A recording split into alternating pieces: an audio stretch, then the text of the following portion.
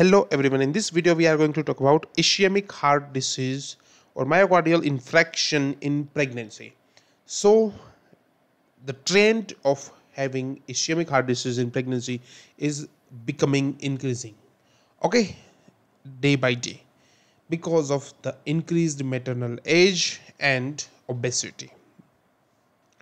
Increased risk in multigravidas, the women who smoke, women with diabetes mellitus, obesity, hypertension, hypercholesterolemia. What is acute coronary syndrome?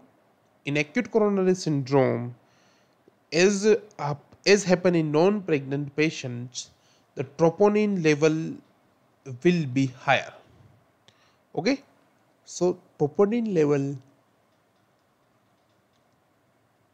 does not change by pregnancy. So again, it can be used as a test.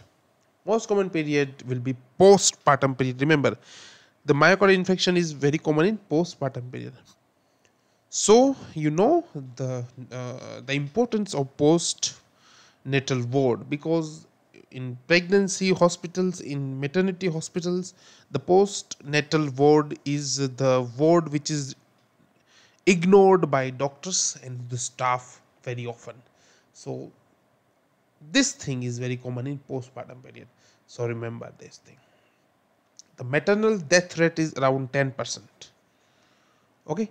Now, what is the management? Angiography should be done without any doubt. Whatever the pregnancy is there, you should go for angiography.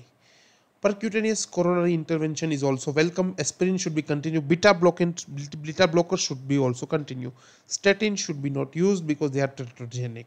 So I think this is all about the brief discussion of ischemic heart disease or myocardial infarction in pregnancy. Thank you, friends.